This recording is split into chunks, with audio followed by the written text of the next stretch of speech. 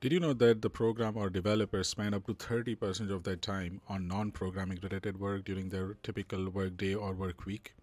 Now, this could be an administrative sort of work or documenting or brainstorming the ideas or debugging. But it is very important as a programmer that you are effective at these different works so that you can maximize your efficiency. And so in this video tutorial series, I would like to show you some of the must-have tools in your toolbox as a developer to make you an effective and productive programmer. And so here are some of the tools that we are going to take a look. And so today we are going to look at Greenshot, which is a screen capture tool to document or for issue or bug or support related screenshots. So let's get started. Now we are going to look into all these details. What is it used for? How you can download and install, how you can set it up, and some preferences. And then we will also look into what are the common screenshot tasks that you can use it with. And then what to do after capturing the screenshot. We will take a look into that as well. And we'll also spend a good amount of time in one of the very powerful feature of Greenshot, which is its image editor. And so before just sending any screenshot to somebody else, you can edit that and then add arrows and rectangle and numbers and number of things that can really help your colleague. And then we'll also spend a little bit of time on what are the other alternative to it. So let's start. The very first is, what is it used for? Now, if you guys are already familiar with a little bit of Greenshot, then you can skip. I'm going to add a timestamp on each of these section, and so just browse to the video and then skip to the section that you are already aware of. So Greenshot is basically a screenshot tool. If you want to capture some part of the screen, the computer screen, and you would like to send it to somebody else, or you want to save it for future references. It can also be known as snipping tool. In fact, Windows itself has a default snipping tool.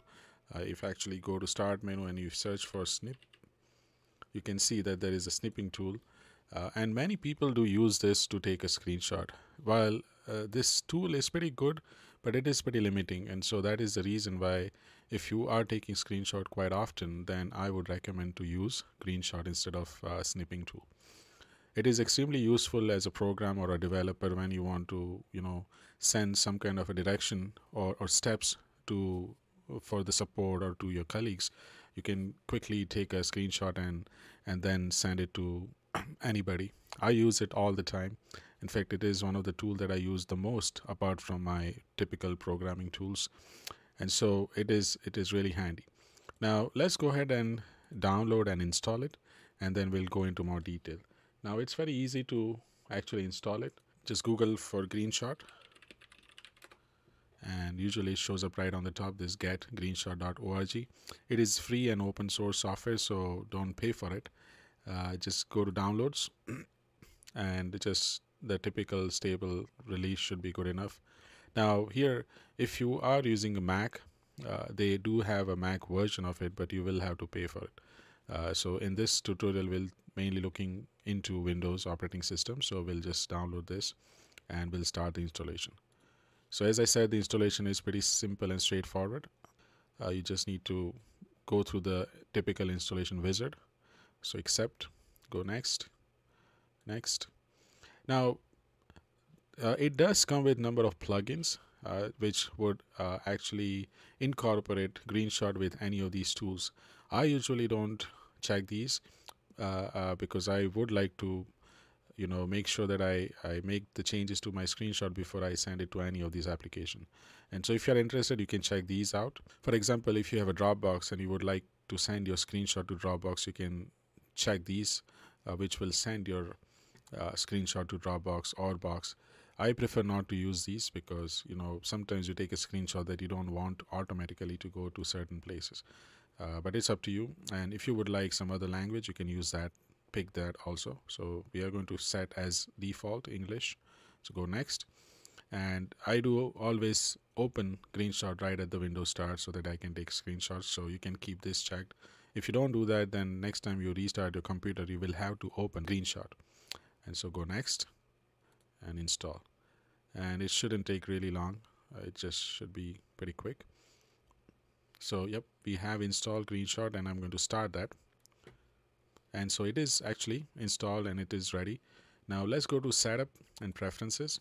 Now when you install Greenshot, it's usually right here in your taskbar actually. So this is the Greenshot which is usually located in the taskbar. Right click on it and go to preferences. And so there are some basic settings that we are going to take a look at it, and then later on probably we might change some more. And so these are the most common sort of screenshot task, and we'll go into more details in the next section, but here right there. So if you need to remember these hotkeys or shortcut keys, you can use this. Usually taking any regional capture, it's usually print screen, a key on your keyboard. So next is output, which is basically where would you like your screenshot to be stored.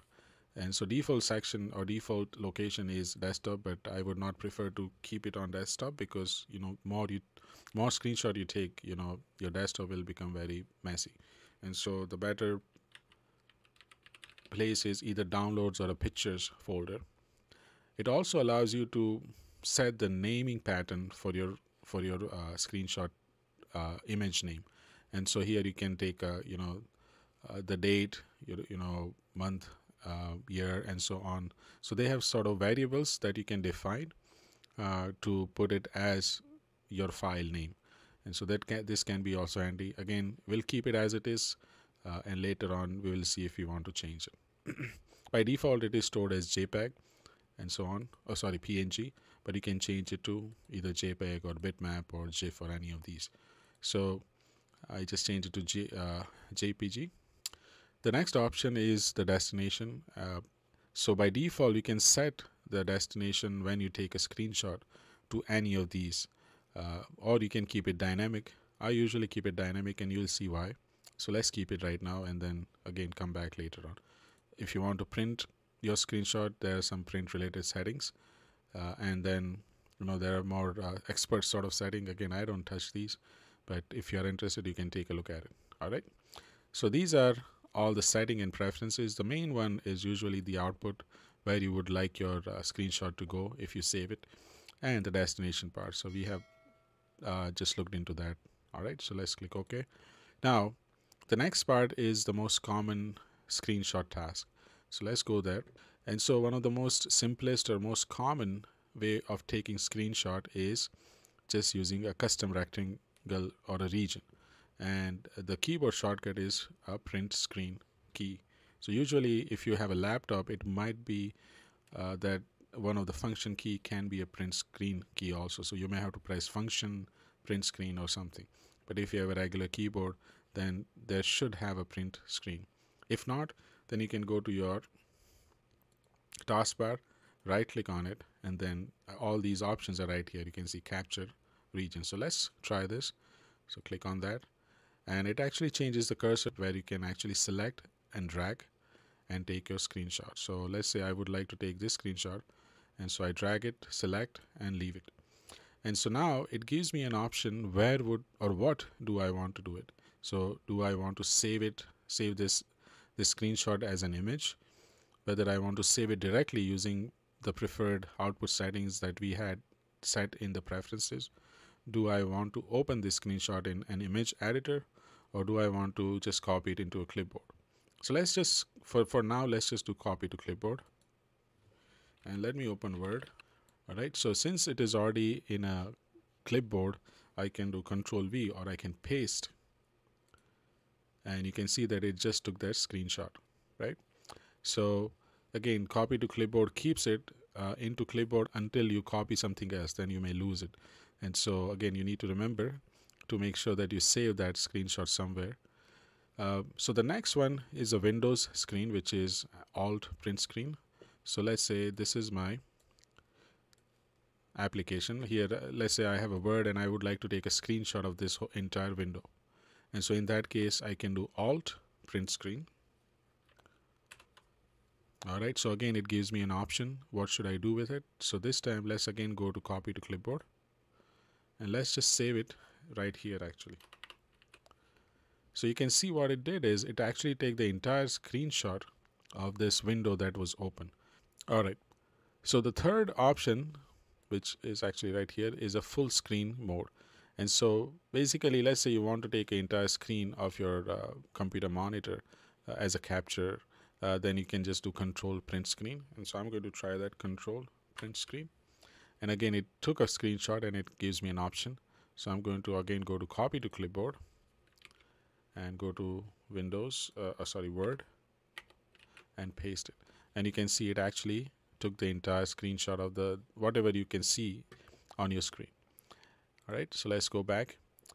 And then the last one is capture the last region. So this could be handy when you are taking a screenshot of a particular location and you always want to make sure that you always pick the same size. And so you capture a screenshot and then again just use the last region, so it will make sure that you have the same sort of size for all your screenshot. For the most part, I think you will be using either print screen or Windows screen. And so these are all the common tasks. Again, there are a keyboard shortcut associated with all of these. And so just try to remember these. And once you get used to it, it'll be just a second nature. And you should be able to just take screenshot without thinking much about those keyboard shortcuts. All right, so let's go to the next section. What to do after taking a screenshot. And so we have already looked into copy to clipboard.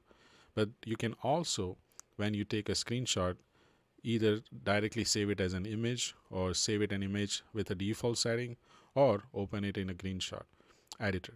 So let's try. I'm going to take just a simple screenshot here. And this time I'm going to do save as. Okay. And so you can see it just gave me an option where or what or how do I want to save it. And so I'm going to call this test1. And it just saved that screenshot as test1.jpg. Now let's take another screenshot. So again, I'm going to take a print screen and I'm going to, let's say this time I'm going to pick this part, right? And it gives me this option. This time instead of save as, I'm going to do save directly, which will mean that you won't get that pop-up to ask you to specify the name of the image. It will automatically take that. And so see, it didn't give me any pop-up. If I go to my downloads folder this time, and the reason is, if you remember, the default setting for Greenshot was under downloads folder. So right here it actually specified the name of the screenshot automatically with the timestamp and whatever this name of the application is. So if I double click on it, you can see that it is that screenshot that we just took, right? And so let me take another screenshot. In fact, let's take a screenshot of this itself. So I'm going to press Alt, print screen, and then I'm going to do save directly. And you will see that there is a new JPEG file right here. It'll show up. Okay, so do date modified. And right here you can see it just took the screenshot and set it as a default naming. Right, so right here there is the screenshot. So there are a number of things you can do with screenshot once you capture that. One of the most useful feature of Greenshot is Greenshot editor, which allows you to edit your screenshot before saving it as a JPEG file or sending to clipboard and anything like that. And so let's take a look at that. So as I said, Greenshot image editor is a very powerful and useful image editor. And so I'm going to take a screenshot and then we'll go into all these details. So let's go ahead and take a screenshot. But this time I'm going to say open this in an image editor right here. So it opens like a simple image editor, and now we can annotate these, or we can add numbers, or we can add shapes and so on.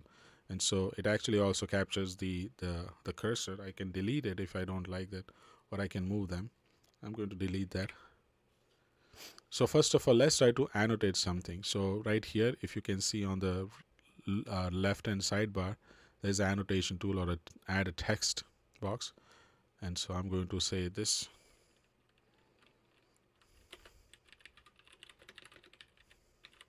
Okay. And so you can see that it actually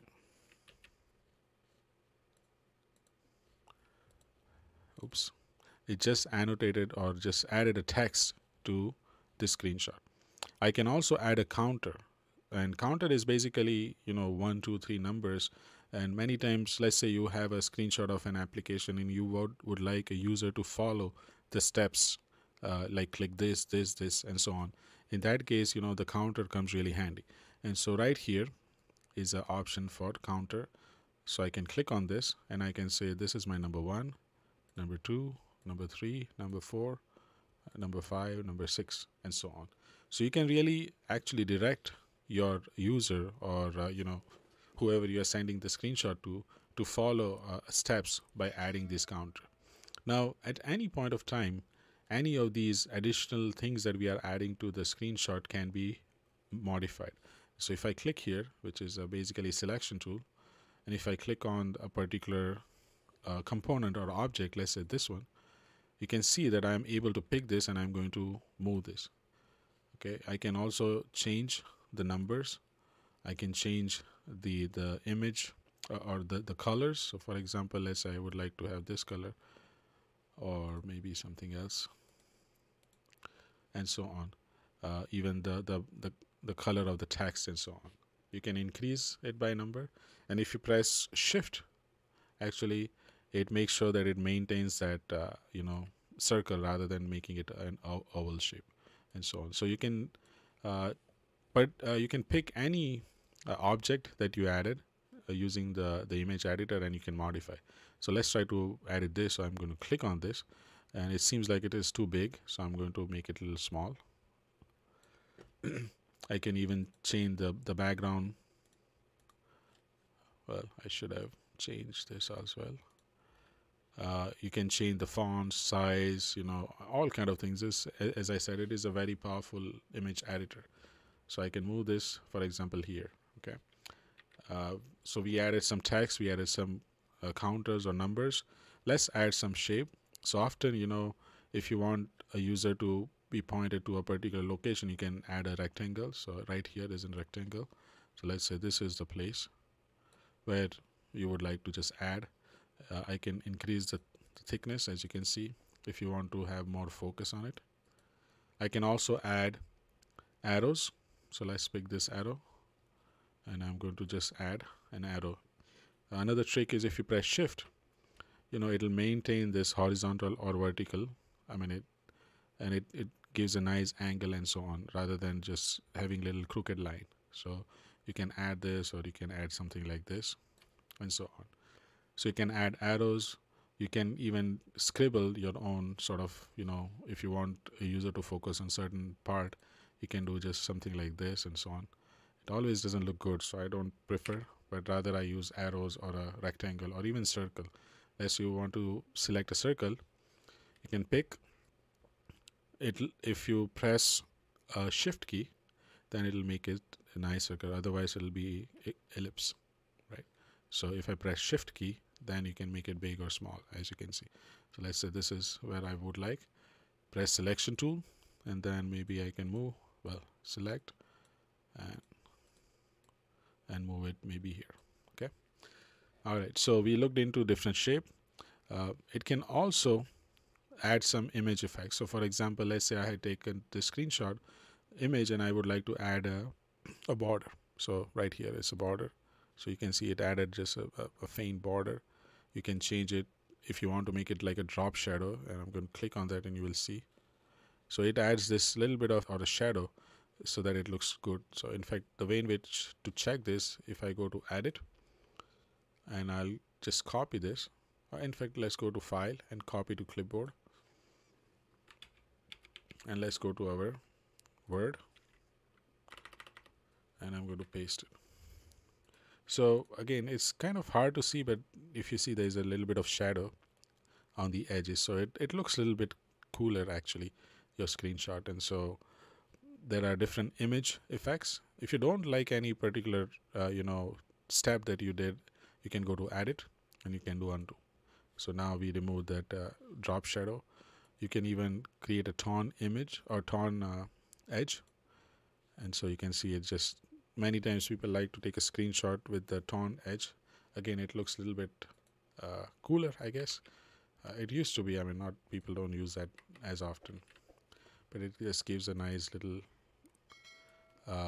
effect to your screenshot.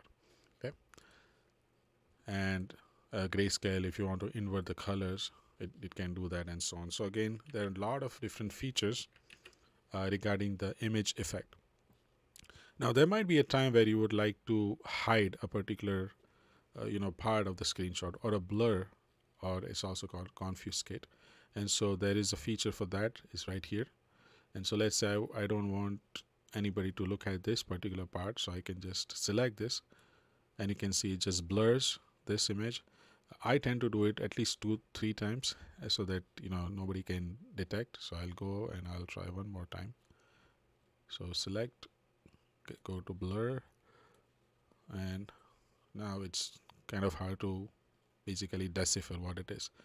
If you don't want to, if there is something really important that you don't want anybody else to see, then I would rather actually just block this with a rectangle block. So I can do this. I can just put it here, and then I can just say fill color to be the same, for example red, and it's now blocked. There's no way anybody can see what was behind it, right? But if you want to confuscate or blur certain part of the screenshot, you can actually use that also. Then again, highlighting is also another feature that you can use to direct the focus of your user to a particular part of the screenshot. So for example, if you want to focus here, then you can see it actually created a highlight here. And then there are other options. So as I said, there's very powerful tool. Image editor of Greenshot is one of the best tool for editing a screenshot before sending it to somebody else or saving it. Now all the options that we saw is already here. So if I go to file, I can save it as wherever I want. I can save this now modified image to its default settings, which I just did. I can print it, I can copy to Clipboard. So let's do copy to Clipboard. Go back to our Word and then paste it, and you can see all the additional thing that we did with the screenshot are all here. And so it gives a really nice feel to the existing screenshot. So as we looked into the details of this image editor, Greenshot has a very powerful image editor, and it's one of the best features of Greenshot. That is the reason I use Greenshot more often than any other screenshot tool. And so make sure that you use that and try these out. So let's finally look at some of the alternatives. And so there is a Windows Snipping Tool, as we just saw earlier, which you can use. But again, it is a little bit limited. ShareX is another a screen capture tool that is out there. I think it's free, and but there are certain feature of it. I used to use ShareX before, but it has a little bit of a interesting feature where it can send your screenshot directly to some of the image sharing site, and the settings were always a little difficult to understand. And so if you're working on an important part of at work and so on, you don't want your screenshot to automatically post it somewhere, and so that's why I stopped using it. But you can try it out if you are interested. And then Snagit is again been there for a very long time as an image capturing tool. Probably it has a video capture as well, but it is a paid version, so you can pay for it. But Greenshot by far is one of the most common tool that developers use. And so I hope you learned a lot about Greenshot, like how to install it, what are the settings, how you can take different kind of screenshot, and what you can do with it. And we spend also a considerable amount of time on image editor. And so if you like this video, please click on the like button. And if you would like to see similar videos, make sure you subscribe to my channel. I post new videos about the tools that really helps developers. And so if you like the content that I'm producing, please make sure that you subscribe and make sure that you click on the bell icon so that you get notified. And so I hope you like this video. Well, thanks for watching. Bye-bye.